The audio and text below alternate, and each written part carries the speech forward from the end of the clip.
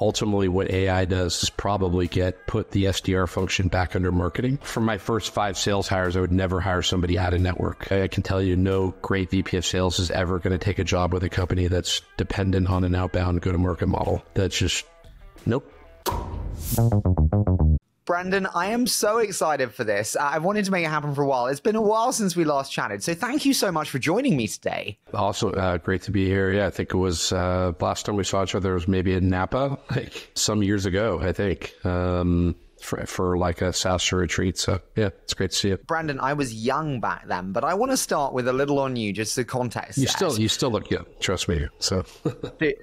I look like freaking Benjamin Button, but tell me, how did you first make your way into the world of sales? And when did you realize you loved sales? I was sort of coming into the tech world around like 1999. 2000 was the beginning of my career, which is hard to believe I've actually been around that long. I started my career as a recruiter. So this is before the dot-com bubble burst, which there's not a lot of people that have that as a reference point today. I was a recruiter. We worked with venture-backed companies sort of helping them build their leadership and management teams. That was really my first job out of college. Came in at sort of the height of it, and then the entire market collapsed. And then recruiting became literally the first thing, that's the first, recruiting fees? Yeah, that's not even, that's a 5-second discussion. And so that became like, an incredible career experience because it was like how do we survive doing this? Because no one needs it. Certainly nobody wants to pay for it. Everyone's firing people. No one's hiring people. What now? And so that forced all of us, we were all really young, and a lot of people sort of didn't make it. But those of us that did, it's, I can't imagine, it's so foundational in my career that it's, I can't imagine not having gone through it. What did you take away from it? That really hard time? How did it impact your mindset? Yeah, I mean, we weren't really that experienced. So we had to, this might sound bad. We had to basically invent versions of ourselves that weren't real. And we had to convince people that those were real, that we had a level of experience and knowledge and expertise that we didn't really have, but we had to convince everyone that we did have. And that's a pretty good primer to get into sales, right? Where it's like, you are constantly having to kind of reinvent yourself. You have to be able to be very adaptable to whomever you're talking to, whomever the customer is. And that's something that we had no choice but to learn to be that. It was be that or be gone. And so, we were these 24, 25-year-old kids, a lot of them from New York. I was from here in the Bay Area, but convincing people with, 20, 25 years of experience that we knew things that were uncommon.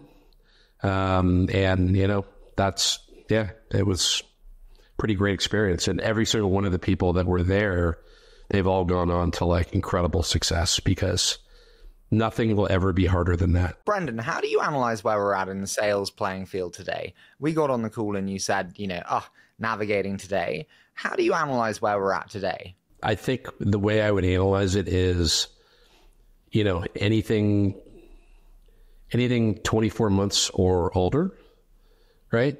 That we're in a space of clay, of putty, and basically most of what we knew is off the books, has no relevance anymore to how we go to market, to how we build sales teams, SDR teams, everything we're very much in a place where it's like, the more you can unlearn the more that you can walk away from bad habits and things that we thought were true that aren't anymore, the better off we're all going to be, which is not a comfortable place to be for most. What are the biggest things we need to unlearn with sales teams? I think let's spend $10 to make $1 in how we go to market and how we build go to market and sales organizations is over. Maybe that will be a thing again someday, but it's no way to run a business anymore. And so you can't do it that way, right? And as you know, right, you talk to startups every day. Every startup is laser focused on break even and profitability and long-term sustainability. And you can't, the CAC costs of 5 years ago are not even considerable. The entire outbound go-to-market SDR model has collapsed in the last 5 years, 3 years, and it doesn't work anymore. A lot of the ways that we have traditionally done sort of marketing demand generation have long since not worked.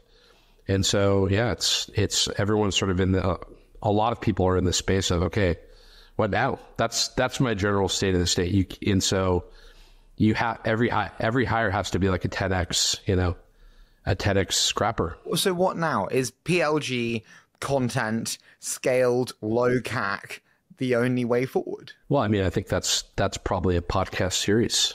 I don't know that I can answer it in one soundbite. What I'm working on is around sort of how do you leverage sort of relationships and influence around people that are close to your customer to accelerate yourself in the market via like relationships, referrals, nudges, influence. But yeah, my conviction is that the whole like outbound sort of SDR model is over. Do you think the world gets that? Because there's still many outbound SDR models and teams are still operating in that way. I don't think it's a matter of getting it. It's a matter of, in lieu of better alternatives, what else would you do, right? So I think it's like, okay, I think most people know this probably isn't going to work. It's expensive. Everyone's probably going to fail generally. But what else do we do? The uber difference between now and 10 years ago in SaaS is that there's so much glut in every sort of vertical, right? There's 1,000 companies competing for attention from one buyer. When, you go back 15 years ago and that was 5 or 10 companies. And so how are you going to like mass produce some sort of quasi-personalized outbound go-to-market model that's going to engage people that are getting engaged by 1,000 other companies the exact same way? I think that's the existential dilemma everyone's facing. Does that not only worsen when you think about AI's impact on outbound? That's an extraordinarily fluid discussion, I think. I think ultimately what AI does is probably put the SDR function back under marketing, ultimately, when you can maybe accomplish the tasks of multiple with one. I think a lot of the problems we have today, you can loosely trace back to like the total shift from demand gen being in the hands of marketing and into sales from marketing, which has been a 10 plus year shift. And that's, I can tell you, no great VP of sales is ever going to take a job with a company that's dependent on an outbound go-to-market model to grow. That's just, nope, bye-bye. And they may be more circumspect with the founder and telling them why they're not coming, but behind the scenes with other sales leaders, they're going to be like, not even close, because they know they know it's probably a fait accompli at that point. That company is probably not going to make it. And so more and more companies, right? Like I talked to, I've probably advised 60 SaaS companies in the last 10 years. You talk to many, many founders. And the question I ask is like, well, why'd you start this company, right? What was the problem that you wanted to solve? And a lot of people can't answer. They can't answer the question. And to me, it's like, I can't even fathom anybody actually starting a software company and not knowing what problem they wanted to solve. Or why they were the person to solve that problem. So we always hear the term sales playbook. I'd just love to hear, how do you define what a sales playbook is today, Brendon? I mean, it's not a canned response. It's every company I've ever worked at or been a VP of sales for. The playbook was completely different than the one before or the one after, right? So it depends on a lot of factors. Depends on. But yeah, I think it's a basic of here's our customer, here's our idea, here are our different customer personas, understanding the pain and psychology that exists in their world. So I've always been a big believer in sales playbooks need to be very, very rooted in what is the customer thinking, not what is the customer thinking on behalf of a company, but what are they thinking? What is their personal, what is their personal opportunity and fear and upside. And I've always focused sales cycles on selling to a person, not to a company. And I think that is pretty unique in my career. And that's why, you know, these companies that are like spend hours and hours doing discovery calls, especially in this day and age, it's like, how do you not know what the customer's problems are? You should know what their problems are and what their psychology is before you ever get on the fucking call, right? Like that's 0.0 level. If you need to get on a call and spend 2.5 hours doing discovery on your own behalf, then you're not on my sales team. I don't understand. How are you supposed to know what customers, like every customer is so different? It's because like you're an expert, right? These are people that you're talking to every day, right? Their problems and their pain is not infinite, right? So it's like, usually there's maybe 3 different paths. What the opportunity or problem here is one of 3 paths or 4 paths. And you better know exactly what those look like and what every turnoff is on those paths before you ever get on a call with a customer. And if you don't know them, then, you know, your VP of sales probably isn't very good. I love it. We're coming out with hot takes today. I understand what you're saying, though, in terms of the persona, the language. It's not rocket science. And it's not, if that's what you do, if you spend all your time talking to, if you sell to VPs of sales or VPs of marketing or CFOs or whatever, you should know more. You should know as much about them as they know about themselves. And you should know, you know, based on how the beginning of the call goes, you know, okay, I know that this is the world he sees. That's what everything I'm going to talk about from this point forward, everything I'm going to show this person, everything, you know, everything's going to be about, you know, I know that this is his true pain here. Like this is his true opportunity. Every great team I've been on knew that. They knew it and they had it mapped out. And there was never, ever a scenario where you got on a call and you're like, oh my God, I never thought about that could be a problem, right? Like, what are we fucking doing, man? And that's where discovery, I've been talking about this for years, and trust me, there's a ton of people that vehemently disagree with me. I've advised for companies, and that's all they did was discovery, right? Hours upon hours of discovery, literally where I listened to the calls and they were like, they would not let that customer get into a sales cycle, right? It was like, you know, it was like some sort of purity test, right? And to me, discovery is a means to an end, right? Discovery is, you know, if you're expecting to close deals in discovery, never seen it once in my life, ever. Both as an advisor, consultant, running teams. Discovery is 5 minutes. That's what discovery should be. And if you need more than 5 minutes to do discovery, then you're not putting the work in to understand who your customers are. So my teams have always done discovery and everything else, right? If it's a 30-minute call or a 45-minute call, we're going to map it out, lay it out, and play it out, right? Especially now where you're competing with 1,000 other companies for attention for a buyer, and you're not actually going to show them anything if they're going to give you their time, you're fucking nuts. If you do that, in my opinion. But, you know, trust me, there's plenty of people that completely disagree with my take there. So, and God bless them, you know. Should the founders be the one to do the playbook, to create the first playbook? Yes, the principles of the playbook. Yeah, for sure. The broad stroke, the outline, whatever you want to call it, right? But don't fill it in with permanent ink. But sure, you should have a sketched out and say, hey, here are the things that's worked. Here are the plays that work. This is how we do it. This is how we run it. If you're going to be in as the first salesperson, you'll probably have seen it. You'll have seen them in action multiple times. Ultimately, the playbook, in ink, should probably be written by the VP of sales.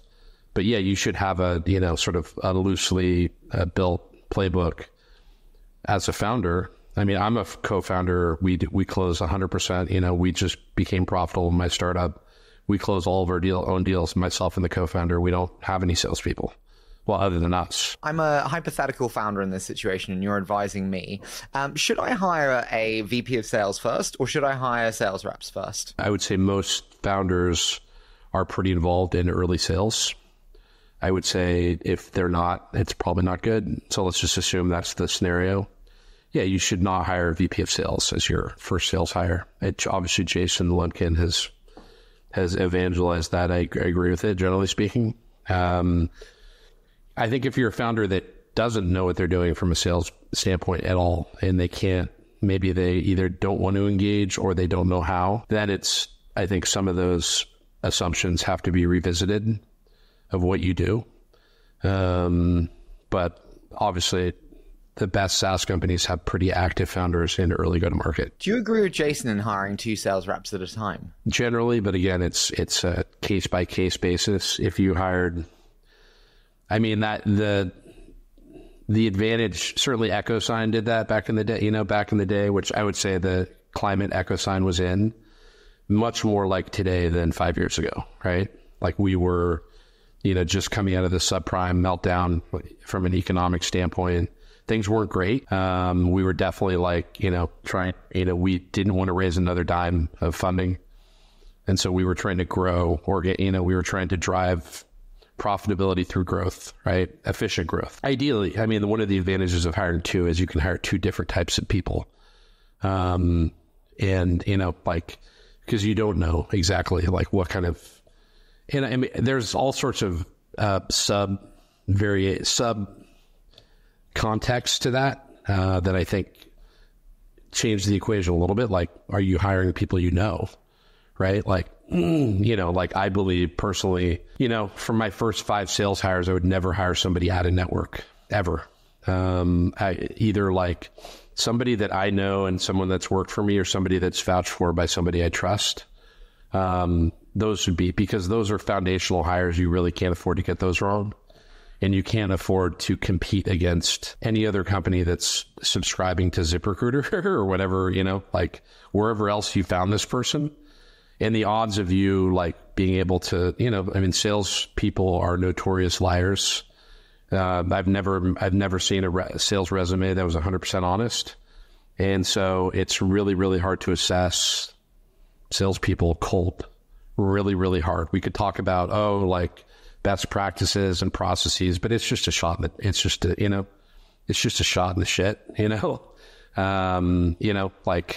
there are things to de-risk it, but basically if your first sales hires are just off the street, it's a bad sign, because the odds are that they're not, it's tough to do.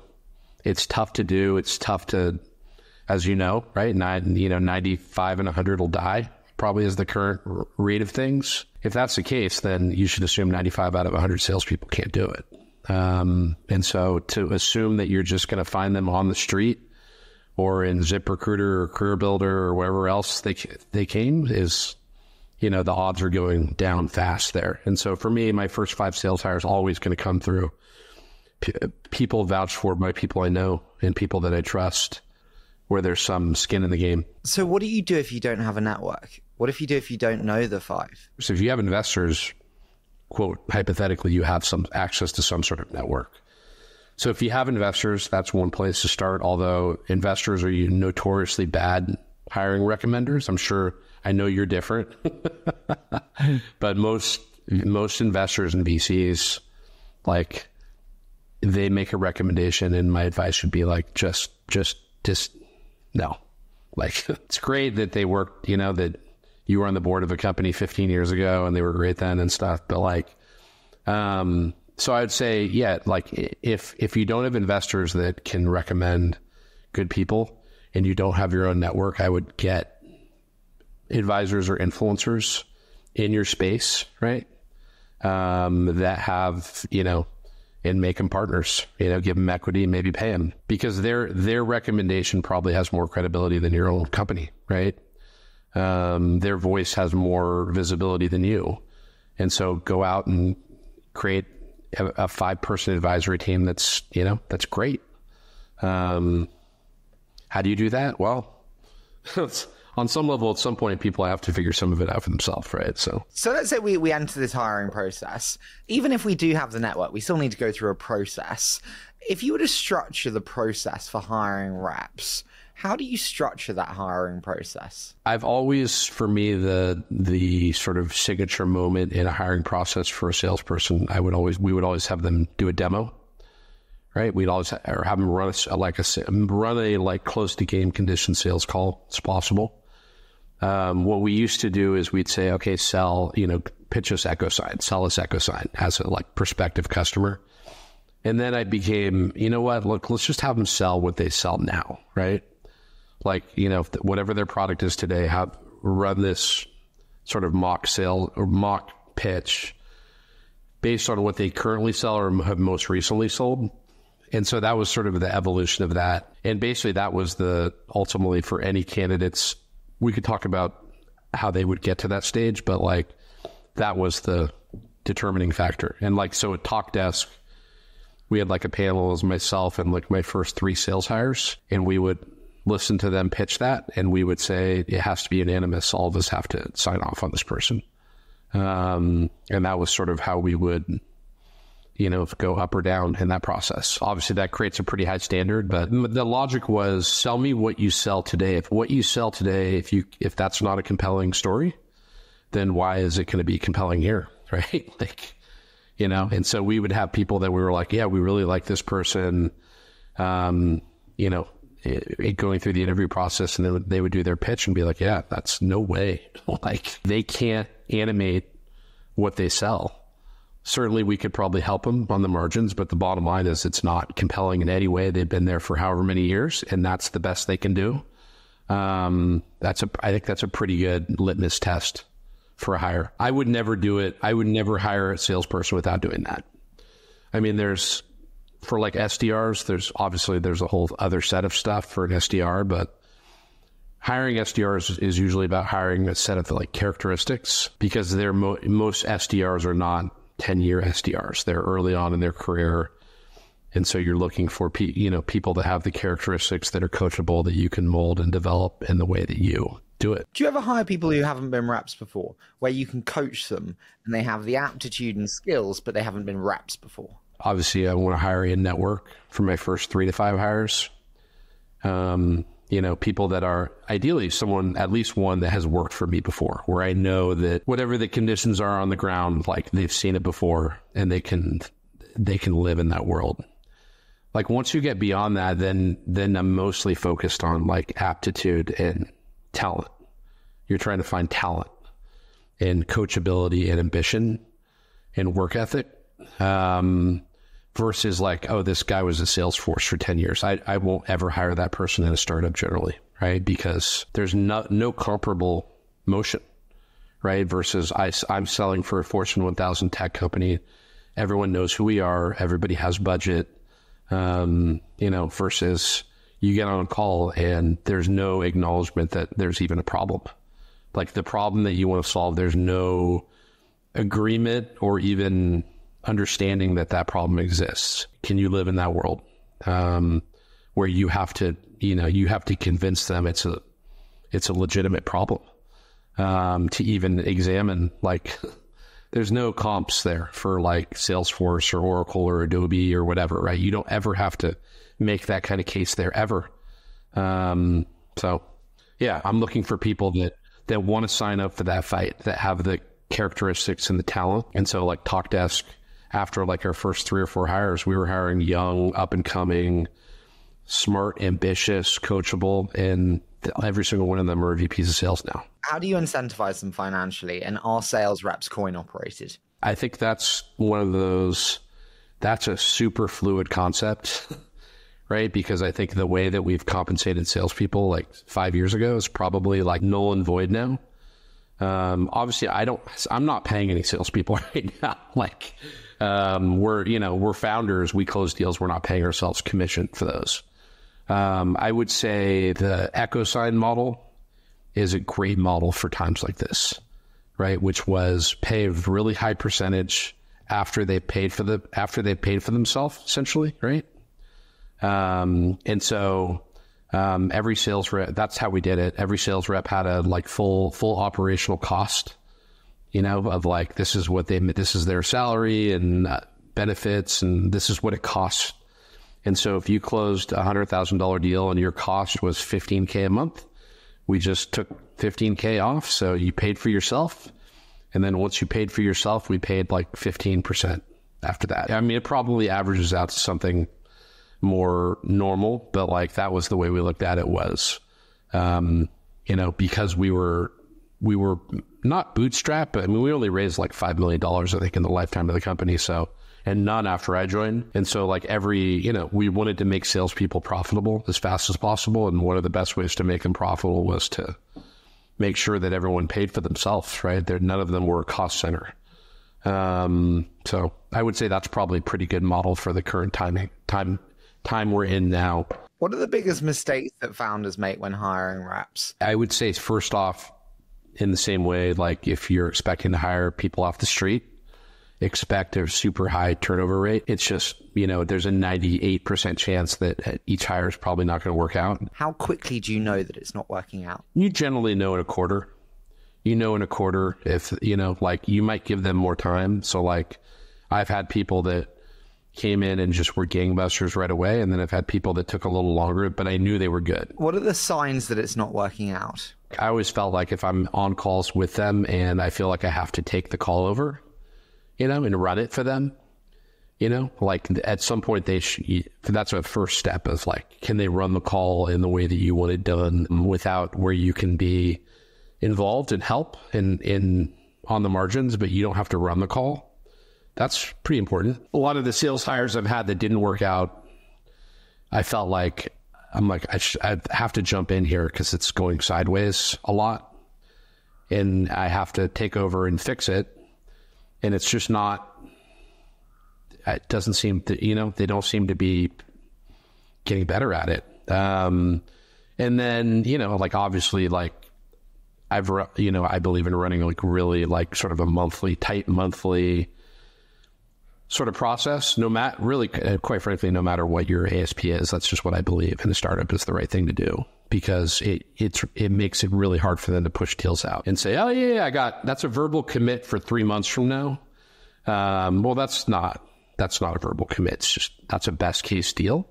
And that's the time frame. It's a best case deal. But like, when you run a tight sales process without too many stages where deals can hide in. Onboarding, you kind of need to give them time and you need training. If I'm a founder, what's the right way to onboard new sales reps to ensure that I'm not jumping in? We can't expect them to hit the ground running from day one. How do we onboard reps the right way? If you're a founder and you have a founder-led sales motion, they need to just be at your hip at every turn, right?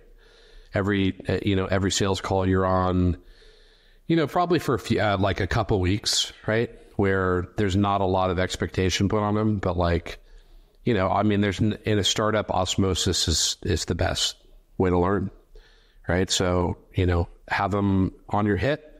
Obviously you're using Gong or something like that, right? So you should have a bank of call recordings and demos and, very easy way to like analyze and synthesize that data.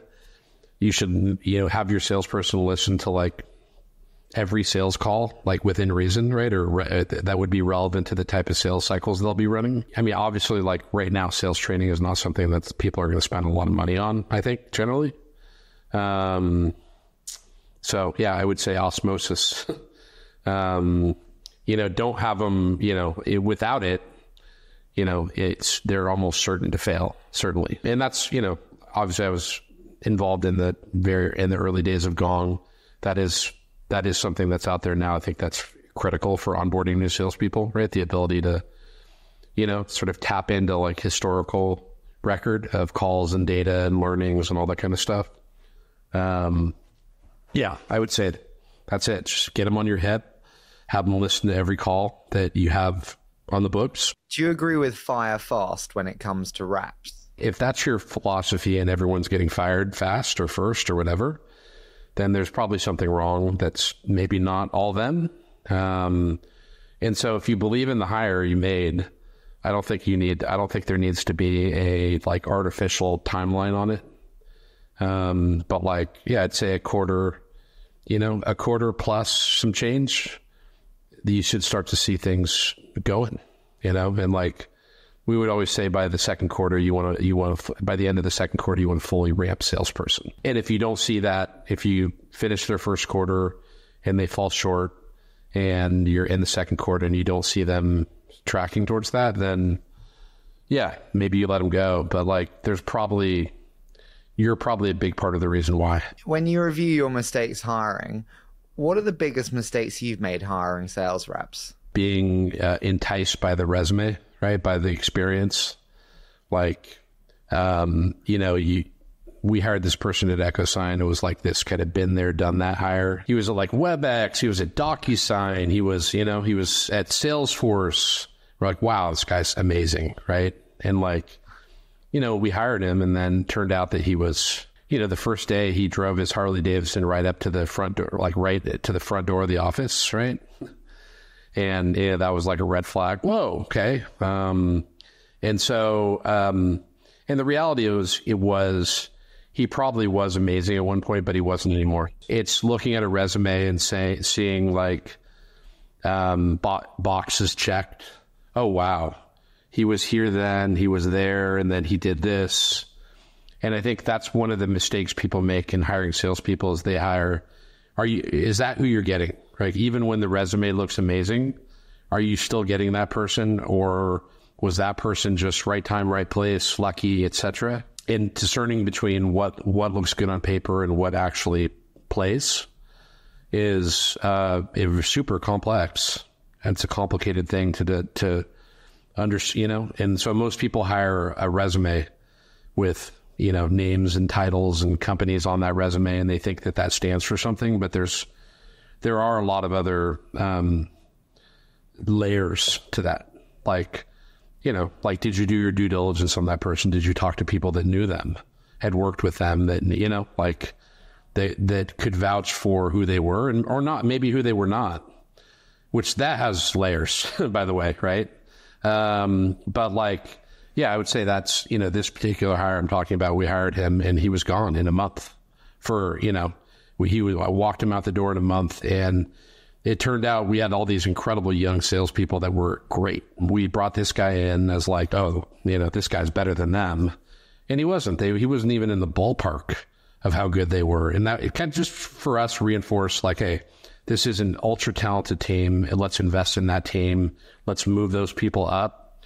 Let's get their DNA across more of this organization, right? Like, and so that's, for me, it's all about taking the people that have proven they can do it in your company, in your system, with your customers, and letting them run, and then taking them as far as they can in their career. The odds that you're going to hire someone off the street better than that are almost 0.0. Like, they have to have some, have sold within the ballpark, right? Of like, it doesn't have to be like, oh, well, it's $5,000 off in ACV or something. But yeah, they have to have sold somewhat similar type of sort of price point and sales cycle, like velocity wise and all that kind of stuff. It doesn't have to be exact. Hiring somebody that's sold, super enterprise 9 to 12 month sales cycles at a, like pretty transactional high velocity sales org is not going to work out ever, unless you're willing to like make an exception for them and say, hey, I realize you're doing bigger, longer, more strategic deals. So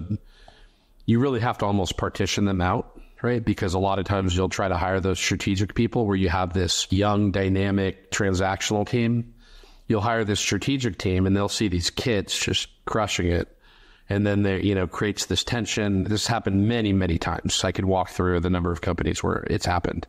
Even ones that I wasn't at, they have to be separate because they're going to see this team over here of like Sam Blond and all these people, but like just lighten up the board, and they're going to be like, God damn, man, I need to do something here, And most of the time it just doesn't work, to be honest.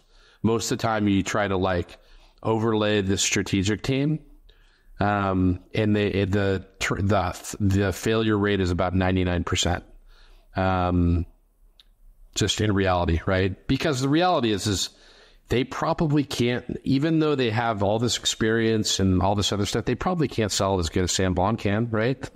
Can I ask Brendon, as a leader, I think deal reviews are very important.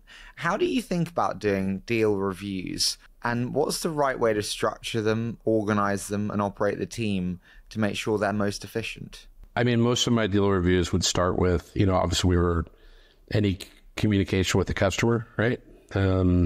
So email, we weren't really at a point where like all phone calls were being captured, right? But like basically if I was in a deal review, and again, remember for us, we were running a monthly reviews, right? Like we were running every month, every salesperson had, and this is how I've run it in every company I've ever been in, and it's worked 100% of the time with various, very varying types of sales cycles and types of products. But we had everyone would have a monthly commit. Here are the deals I commit, and then here are the deals that I have in best case, which are deals that are possible but not committed for this month. And that makes it very simple, right? So like you're breaking a deal down, you're like, yeah, so here's a deal you haven't commit, you haven't talked to this customer in 2 weeks.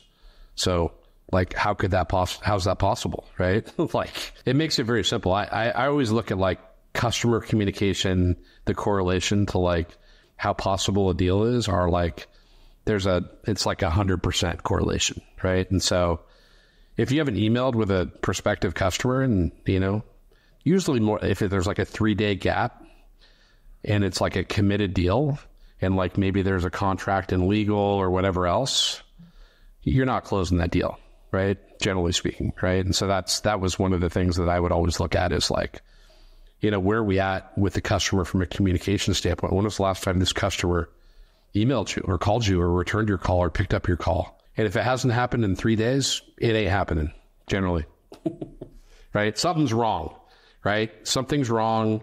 Not all the time, but usually that was my sort of instinct around it, is like, there has to be constant communication with a customer if a deal's, when you talk about all of the contracting, legal review and all the rest, there's a very fluid process there. And when there's big gaps in communication, I'm like, okay, so yeah, let's take that out of commit, right? Should we put it to close lost? What about a lost deal?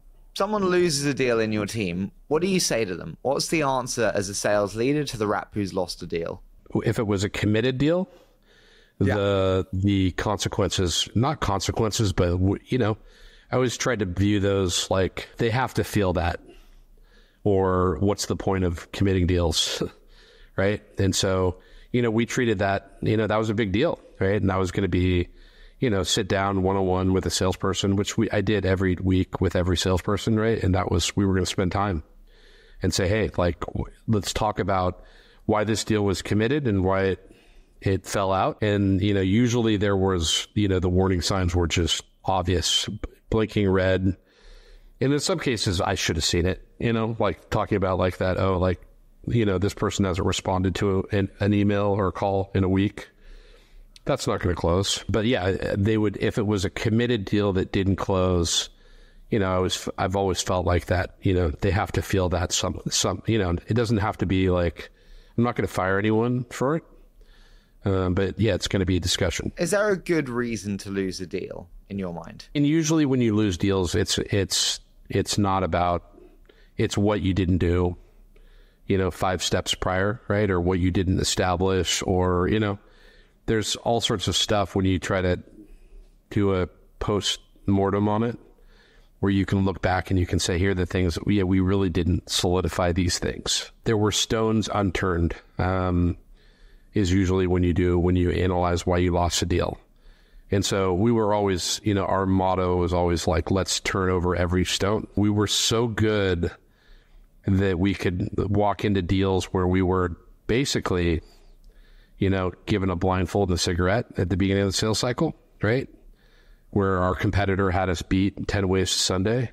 They were in the deal. They had partner and vendor support. They had everything imaginable, where we could undo it. Out of that, surely that EchoSign team, one of the things that we did, I think which was not the norm at that time, maybe it is now, is we were in every layer of the deal, right? We were in the C-suite. We were with the evaluators and decision makers, even users, right? If there was some sort of proof of concept or pilot, And we were going against DocuSign, and DocuSign was maybe at one level in a deal. One level, and we were at 3 levels. And we were pushing all levels towards each other, right? And DocuSign would lose deals to us, and they didn't understand why. And we were like, yeah, well, you left your flank completely. you left your flank unchecked, man, right? So, and there was a deal we were in at Standard & Poor's. Salesforce walked DocuSign into the deal, right, against us. Said, pick them, right? We went to New York. This sort of overlaps with one of your questions of it. Talk about a deal where you went outside the box. Sam Blond and I went to New York, showed up at Standard & Poor's on a Friday. No one showed up for the meeting. And we were like, Jesus, we just flew to New York. We're staying in a hotel. Like, we're this kind of bootstrap startup. And so I think I told Jason, yeah, like, good first meeting. We're going to meet them again Monday, right? And that was what we told that. We were able to get them to meet us Monday, because now that for whatever reason, none of them showed up. We had our VP of product fly out. He had to fly back. We show up Monday. Everyone's in the room, and they're like, yeah, so, we're going to pick Salesforce, or we're going to pick DocuSign, but yeah, go ahead, make a case, right? That's how it started. And we beat them, because usually when a partner tells you to pick someone, it means that there's a level of due diligence you didn't really do. And so we were like, yeah, like, what we would say is, do the same thing that Google did and Facebook did. And we just walked through all these companies that had evaluated, we'd gone head to head against DocuSign at, right? And we said, and they did the same thing, right? They didn't pick them because a partner, because Salesforce said it. They just did a head to head evaluation, and this is how they evaluated it. And this is how they determined. And so do that. And if we lose that, well, great. We walk away happily, quite frankly. And if we win it, then you pick us and you kick them out of the room, because, that's the same decision that everyone else made. And so at that point, Facebook was a super high profile, right? Facebook was like the hottest company in the world. So we had just beaten DocuSign at Facebook. We were really leaning heavily into that. And they were like, we're Standard & Poor's. What do we care about Facebook? And I was like, well, I think their valuation's worth more than you, right? Anyways, that was a judgment call in making that statement. But yeah, we just beat. And so DocuSign that's all DocuSign did was go C-suite, Salesforce's endorsement. But there were 2 other layers of people, right? Evaluators and users and then we just basically, Sam and I were like, yeah. And at this point, it's like, that's all we just want to do is just beat them, right? And so we were checking in on every evaluator and user every day, right? Like, literally, it was like rehearsing a witness statement with them, when they went to sort of provide their feedback back to the C-suite. And DocuSign had never even talked to any of them, right? They had just sat on their fat asses, right? And said, yeah, we played the C-suite and we played the partner investor card with Salesforce, and we got our asses kicked. And that was one of the most rewarding deals I've ever done in my career, because we had no business winning the deal. We had no business even trying. But we just said, we're just going to do everything right from here. And, if we lose, okay. But if we win, man, how good is that going to feel if we do win? That was back 13 years ago, 12 years ago. That was pretty innovative. I think now it's more the norm. You can't really not do it now. So, Brendon, I want to move into a quick fire. I love that as a creative story, though. That is fantastic. So I say a short statement. You give me your immediate thoughts. Does that sound okay? Sure. So what sales tactics have not changed over the last 5 years? Not changed. Salespeople that are dependent on an SDR team to drive their own deal flow is going to be a timeless recipe for success. Tell me, on the flip side, what sales tactics have died, Brendon? Kind of outbound SDR model is very much in flex. I think I really do think the outbound SDR function is going to fall back under marketing, which is probably where it should be. There was a quantum shift 10 years ago, and it's going back. I think it goes back, especially with AI. The the onset of AI. I think that is a place AI can really help solve and fix. But that's a big deal, right? To sort of take demand generation out of sales, which I don't think any VPs of sales really want to own that, quite frankly. At least outbound, like in that sort of SDR function. I think that's going to fall under marketing. I think that's a pretty big quantum shift. Penultimate one, what would you most like to change about the world of sales? The stuff I'm working on is a passion project for me, because I've just seen that go-to-market model for startups is so daunting. There's just so much noise you're competing against that the traditional ways to get in front of customers is changing and maybe change forever.